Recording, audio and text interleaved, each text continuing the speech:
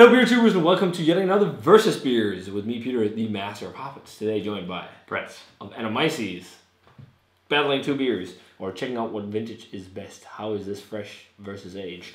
Because now, Founders, which is the company we're checking out beer from, is doing this beer every year. This is none other than CBS. It's part of the Barrel Age series, and we got the 17 and 18 vintage. And do you know how we figure out which one is which? look on the back side. Or look at the label, because the 18 doesn't have a horse rider, or what are they called? A ranger? I can't remember. It's one of the forest rangers, I guess, from Canada, because CBS is aged in the maple syrup bourbon barrels. That's the reference. But it was something like the Ranger Core, or I can't remember what it was. They didn't want to be associated with an alcoholic beverage, so they asked to be removed. So it's just a horse now.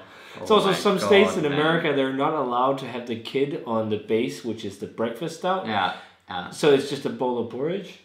But the base is the breakfast stout. Then they do KBS, which is a bourbon barrel aged version. I think it's also stronger. And then CBS, which is maple syrup barrel aged version. Yep. Or a maple syrup barrel aged version. It's made with chocolate and coffee. And then I'd imagine it's Bliss, which is maple syrup bourbon barrels.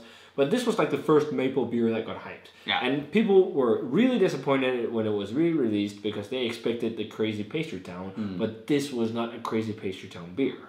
It's just a super balanced, harmonious, maple-ish Imperial Stout. Yeah. So, is there any big difference? Well, the 17 variation has 0.1% more alcohol. So it's 11.7, and the 18 is 11.6. Yep. So let's find out. Yep.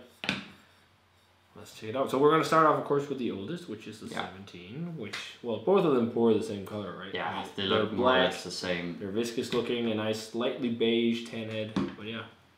Yeah. Let's check out the other one. Ooh. Oh, yeah. Yeah. I'm almost getting a smoky coffee character. But it's also kind of, breakfasty. Yeah. Like, I get that smoky, but it's really oat-like. It's really like oatmeal almost like style. smoked oats. If that makes sense. Oats the other day, mate. Yeah, I smoked some oats. Smoke some oats. Yeah. no, instead of weed, I just smoke oats. Yeah, because I like to try and stay healthy. Yeah. Oats are supposed to be very healthy, so I smoke them instead. It's whole grain, so I started smoking because I hate the flavor. But yeah, it's got a smoky, oaty flavor. Good. Yeah. Lots of bourbon character. It's got a sweetness, caramelly kind of sweetness, which is probably the maple syrup barrel. I think the bourbon barrel character gets like it gets a bit more rounded because of the maple syrup. It's not like maple syrup. No, yeah, it's not like a dunked in maple syrup. It's like a nuance, and as you say, it rounds off of maybe a sharper barrel character.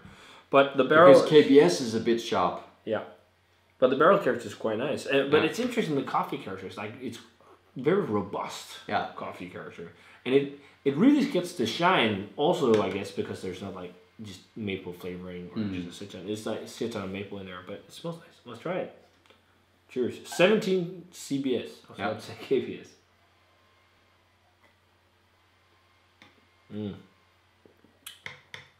I'd say you can taste it mapley. It's not like it's there. It's definitely there. That's very good. Especially which aged really well. Yeah. I've had like 2 or 3. I think I've had 4 in total, but and this is actually my last bottle of the 17 vintage. Yeah, I'm cracking right now. I think it's very good. Great. A lot of people flack on this beer because this is great barrel aged beer, even though it's not like crazy whatever. But it's just a lot of barrel, but not booze. A lot of barrel, but it's really it's just warming. Yeah, it's very nice. The thing is though, I feel like I'm getting more maple than I remember having it fresh. Yeah, but maybe because the coffee has died down. That might be it. That might be it. And I'm getting like a 70-60% chocolate thing, and maybe a bit of like a granola type flavor, like this breakfasty. I don't know about granola. Maybe to me it's more like just like toasted oats, but I guess you can also put oats in granola, can't you? Yeah, I've never made granola, so I don't know. But my girlfriend does, so yeah. There you go. It reminds me a bit of that when like she puts like oats and some biscuits and stuff like that on the pan, and then she kind of caramelized and toasted. It reminds me a bit of this. But it's fun actually. The last time we did a side by side, it was mine though. That was with 2 KBS vintages. Yeah, you and Michael. Yeah. We still got to try though, but that's really good.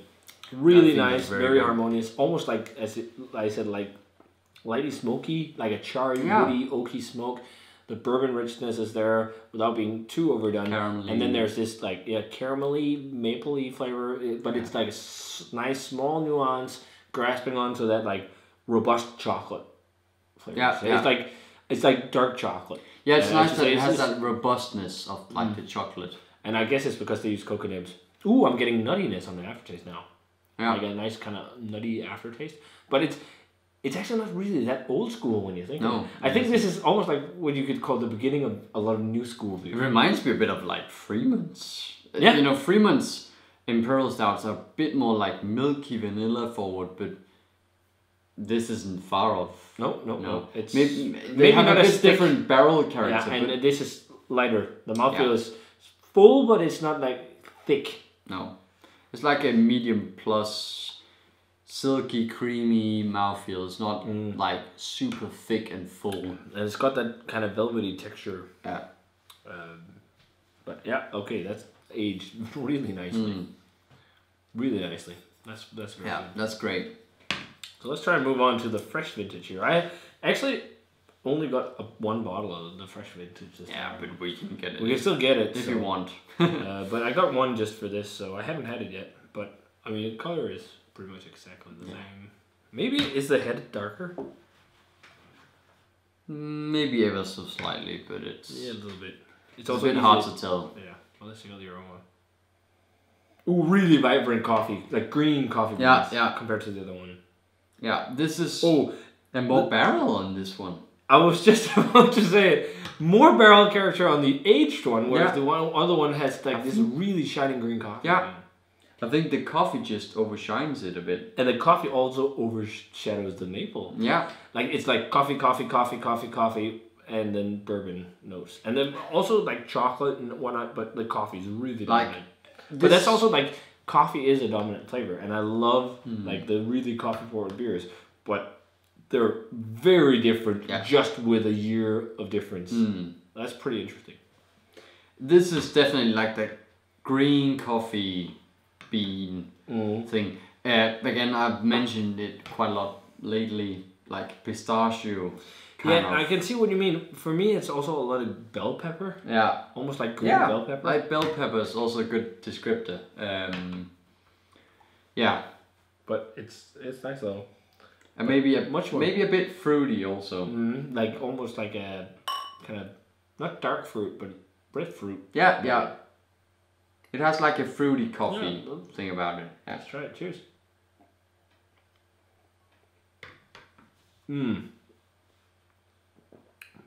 Ooh, it's sweeter, isn't it? I don't know. It's much more rounded than I expected. Yeah, me too.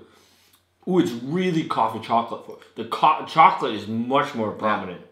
The other one tastes more like KBS actually. Yeah. With just when having this. I think so. But with maple nuance, which is what it is. But this is like much more chocolatey. Much more chocolatey, much more coffee, much more everything actually. Yeah. And it's more milky, like and it's even soft, and it's more modern than this is. Like it's more like. Also, one I have to do another side by side video is when they release Curmudgeon's Better Half, because I think that one will do very well in this as well. So I bought an extra bottle of that to do a battle. But yeah, wow. Just think this reminds me even more of like Freeman's. Yeah, kind of. Yeah, I can see that a lot. Yeah. Lacking on the mouthfeel, but. Similar. Yeah. I think Freeman's barrel-aged Imperial Stouts are a bit more full than this one, but I don't understand why people knock this. I think this is great, and how accessible. We can fucking get this in Denmark now. I can go down to my local bottle shop and still buy just grab it off like the shelf. Yeah, it's a shelfie now. It's crazy, but it's great. It is great. I think KBS, and I think still KBS and CBS, especially. Well, KBS, because that was the first one I had, still have quite a special place for me. Similar to like something like Bourbon County. It's not as crazy as something like Bourbon County. No. But it's It's really good. But I think this maybe is like a tad too sweet for me. It's a bit sugary. Yeah, but it's not too sweet for me. I think I like this one a bit more. But I was just smelling. Yeah. Fresh to old. The old oxidation is starting to show a bit. Yeah. It's super light, but there's a hint of raisin. But I talked about that like almost like a fruity coffee. Yeah. But smelling it, there's like it's almost like brown sugary dark fruit, like brown sugar raisin. Wow, they're different. Yeah. That is crazy, and that's just 1 year of age. Yeah. This is so much more rounded and balanced, whereas this is like super like singing. This is definitely sweeter. Yeah, it is. Definitely. But I think. Well, I don't know if they catch I think this one is better because you get more barrel character and you get a bit of like that toasty vibe, and you get some of the sweetness and. It depends a little bit. I want to talk about the sweetness. I think it depends on the maple syrup bourbon barrel, how much maple gets into the beer. And it could also, of course, be the base beer providing more sweetness if it finished higher in gravity. Can be many things. But I actually don't really know what I prefer. I think I like this more because I still think I get a bit more of everything. Like the barrel, toasty vibes, a bit of that sweet, mapley, chocolatey. I really love this. I'm also a coffee nut, and I really love it. Has such a vibrant coffee character. I get that this one is a bit more like... And this is more green and fresh coffee, whereas this is more that like really roasty coffee flavor. I think that the 17 is like a 97, 98 for me. I really like this one. But this, I love that fudgy, chocolatey thing. But it just, to me, it misses a bit more complexity. So it's like a 95, maybe a 96 for me. But this is actually really hard for me. Yeah. I just think this is a bit more singular. I will agree with that. Yeah. It's definitely more singular. But the thing is that the reason why it's hard for me is because this has some flavors. Yeah, you like that really flavor. Fucking enjoy. Yeah. Because they're so bright. Yeah. But the aged vintage is definitely more complex. Sipping on this, I think I will actually agree with you and say I enjoy the aged vintage more because you get more layers of complexity.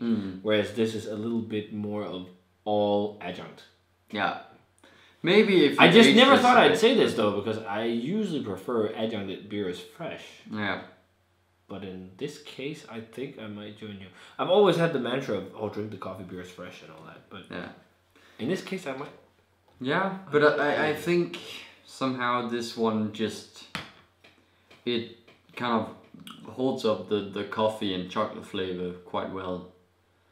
But you have to remember when we tasted... It's actually been aged really well in my cellar. Yeah, it has. But you have to remember when we tasted the KBS, I actually liked the 16 more than the 18. Yeah. Well, I like the other way around. I just generally like these more when the adjuncts are still there, but they fade a bit and you get more of the barrel. Yeah. That's what I like. And I think that's why I'm having a hard time right now as well deciding, because last time I enjoyed the adjunct a lot more than the adjunct brightness of the fresh one than the other one. But I think the main detractor for me with the fresh one is the sweetness. It's not cloying, but the sweetness is really disrupting the other flavors. I think so. Wow, this is like one of the longest, nerdiest reviews we've done in a while. But it's really disrupting a little bit of the flavor complexity that you get from this one. Because this one really has a lot of stuff going on. It is. So I'm going to stick to my guns. And this is debating, by the way, he's one grade. I'm still going to go 97 on the 17. I'm going to go 96 on the 18. This was the ultimate moment of nitpicking on the Master of Hoppets. And I'm very sorry that it's taken so long, but I hope you're still enjoying the review. But yeah. I think I'm actually going to agree with you, but fuck, it's hard to decide. But yeah, it is. But because they have different qualities. Really, but they're so nice qualities, both of them. Yeah. But fuck, this is. I think it's a shame that both of them have been knocked a bit. And get such a bad rep because they're not Maple Fudge Town pastry boy beer. It's very great, elegant barrel-aged beers with subtle undertones of maple, and then in a fresh version, boatloads of coffee and boatloads of chocolate, and then an aged version, similar flavors, but rounded and balanced, and more intertwined with the rest of the beer. It's just a really good... But I guess it's also because you can get it all over the world now, so it's not hype anymore. People I'm just happy like, I can get this, and I'll give it like a 4 or like a 4.25 because... whatever, if it said Angry Chair or what do I know, other half, like it would probably be like a 4.75. Yeah, but you can buy founders everywhere nowadays. Exactly. So that's just how it is. But hey, real talk. But I really enjoy CBS. I don't think it's overhyped. It's just a great. It's not overhyped at all. It's underhyped now, I guess. It's a great beer. It's a great. Whereas other things are overhyped. And this is and this is a fucking shelfie right now locally. So I think I'm gonna get another 4-pack, or my first 4-pack of CBS. See how it develops. To see how it develops, because that's what I did with this. But great stuff. Wow, this has been a long review. Fuck, we're over 20 minutes. I have some serious editing stuff to do, especially me trying to decide, I guess. But if you guys tried to do a battle of the 17 and 18 CBS vintages, let us know what you thought of it. If one of you guys out there, by chance, have an original vintage bottle to try, and let us know how it is. And a 17, hook us up. And we can do trade. Wouldn't it be fun to have the original bottle? Absolutely. To battle with this? Absolutely. But that must trade hard. Because I think we can get the 17 somehow. I have a friend who has 6 bottles, so we could. Yeah. So, thanks for watching, guys. Sorry for the very long review, but this was really fun to do. It was one of the most fun battle beers we've done in a while, but it was this is epitome of geekery and nitpicking. But if you had any vintages of CBS, let us know what you thought of it. What's your favorite vintage? Let us know. Is it the first? Is it the second? Or is it the third? And as always, remember to comment, subscribe, check out the Facebook fan page and Twitter and Instagram. Give this video a thumbs up if you enjoyed it. And we're going to say cheers. And see you guys in another beer review.